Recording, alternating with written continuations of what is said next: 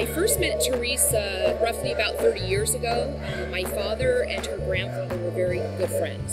Actually go back to Theresa's grandfather. Her grandfather established Dominic's restaurant. Their gift of food meant love, and I think as a child she just learned that that's the way you show love. We all know her from Dominic's, but when I ran for honorary mayor of San Pedro, I had an opportunity to pick 4 nonprofits, and Pedro Pet Pals was one of my nonprofits. Theresa accomplishes a lot with Pedro Pet Pals. It's hard to define. You have to kind of start back to how Pedro Pet Pals was established. The LA City had built this beautiful new shelter that we're sitting in right now, and unfortunately I think there was a miscommunication as to the environment and our weather here, and it was very, very hot. The animals were not happy. When they built the shelters, they put canvases up that were retractable, and they weren't durable. The rollaway material was just not working for the dogs, especially during heavy rains.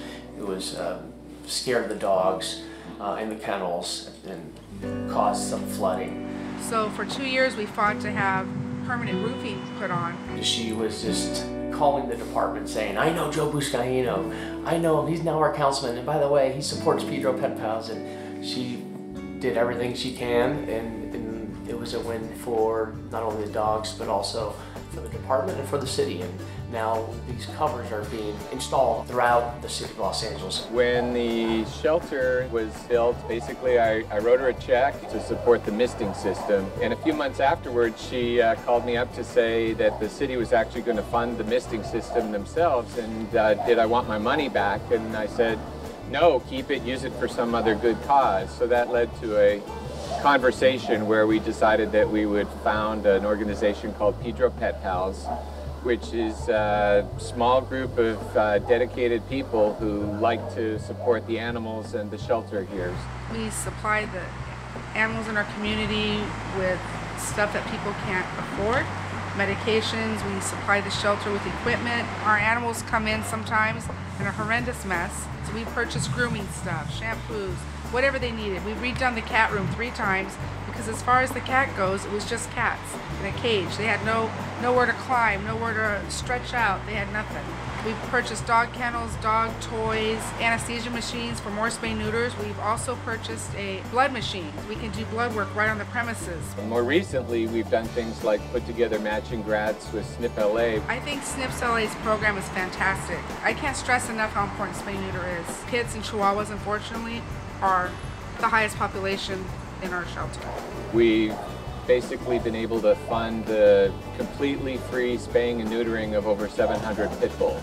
I don't care if you had a pit or a pit mitts, you bring it in, no questions, you didn't have to show low income. I don't even care if you're Donald Trump, fix it. The public is not aware of what happens, and I think if they were educated more, they would have no problem spay or neutering their pets, because if you have somebody who doesn't have their pet fixed, and then that dog has puppies and puppies, they end up here, and that turns out to be a disaster.